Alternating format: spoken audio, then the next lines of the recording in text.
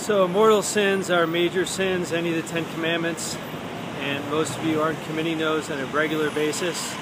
Venial sins are smaller sins, everyday sins, imperfections, faults that hurt others.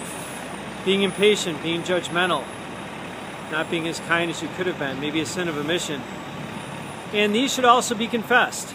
If you really love Christ, just as you love your spouse, your family, you realize those small things do affect someone you love.